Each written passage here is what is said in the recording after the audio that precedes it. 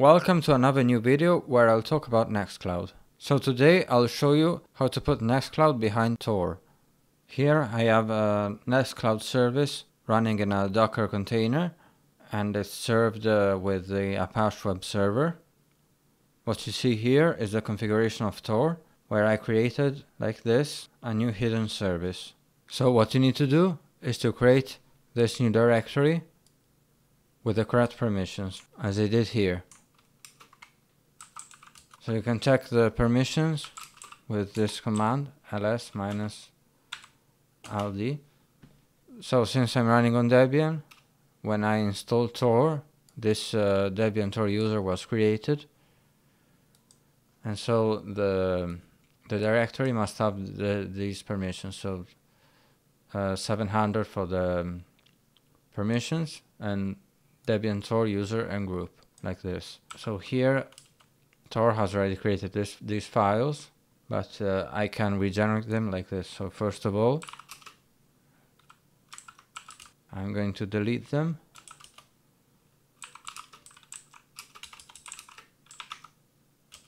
Okay, so now we have an empty directory. Then if we restart the TOR service like this,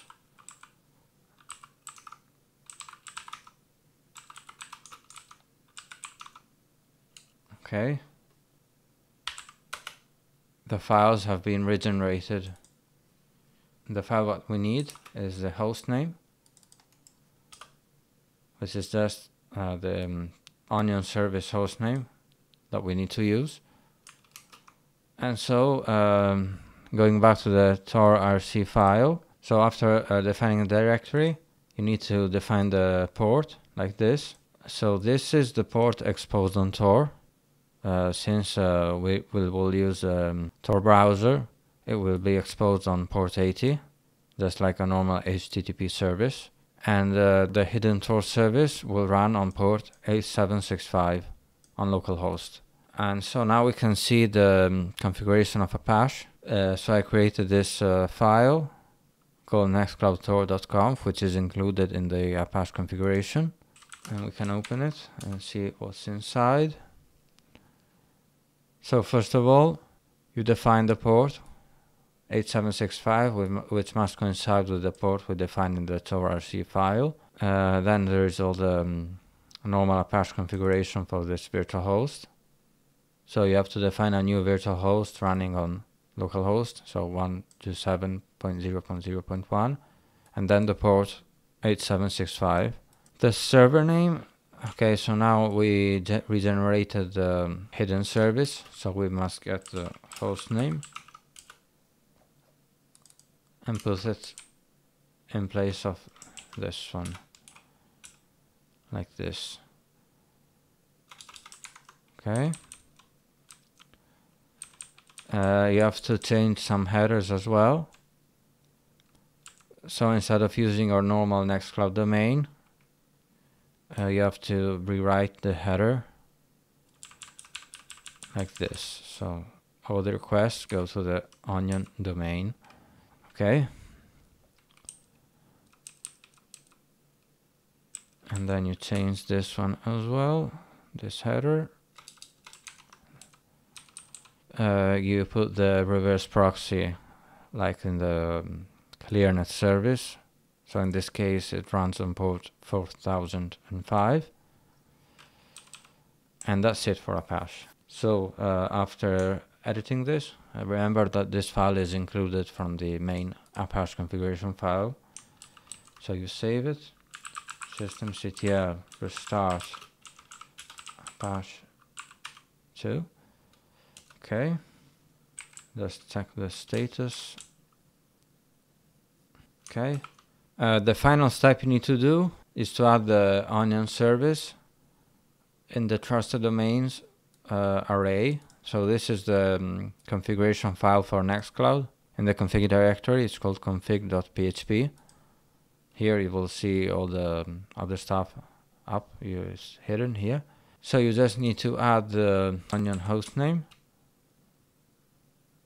like this. Usually in position 1 you'll have the ClearNet hostname, but you save this file you copy the Onion hostname, and now everything should work. So you can open Torbrowser like I did here and try to connect to the hidden service. It is obviously much slower than the normal ClearNet service, but it works. I forgot to put the HTTP here in front of the Onion domain. Let's see if it works now. Okay, so now I got it to work. It was just missing the HTTP here, so now you can see it here. So now I'll show you the speed, the real speed. Okay.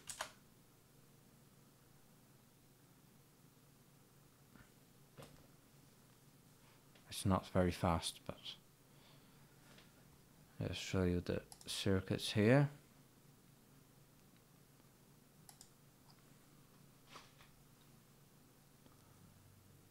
Eventually.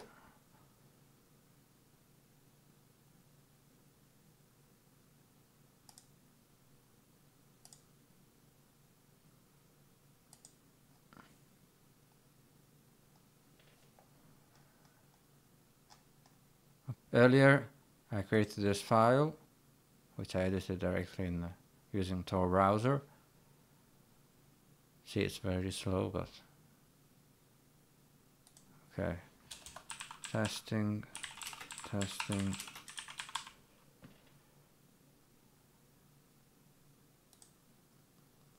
The only thing I think it won't work with TOR is talk, I think.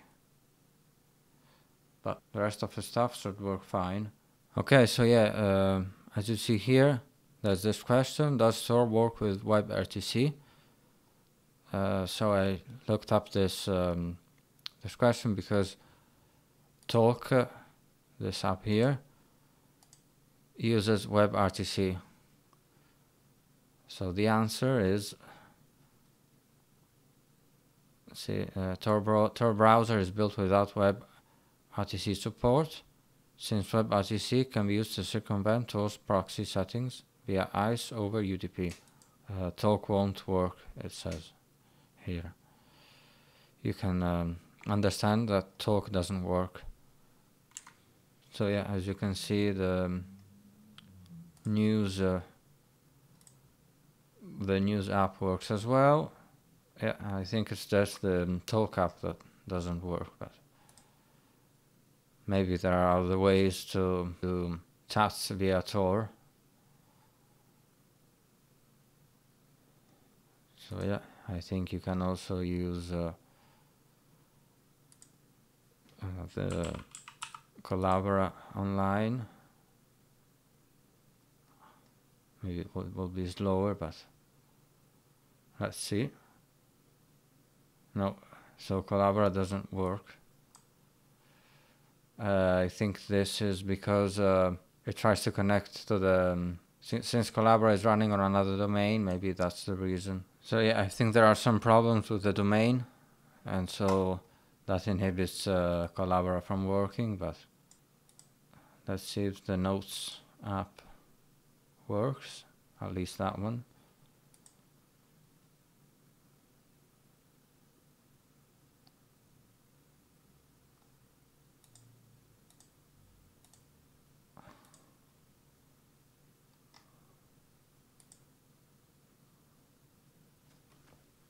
So testing.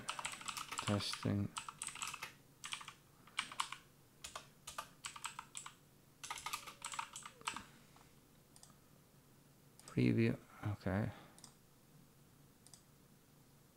Yeah, this one works. Yeah, so not everything works. The heavier apps of course are slow, even the login is slow, but an advantage of using Tor, although it's not very practical for the speed, is that you can use Nextcloud behind a NAT without opening any ports. So you can take that into consideration as well if you need to run Nextcloud behind Tor, and of course for privacy reasons as well.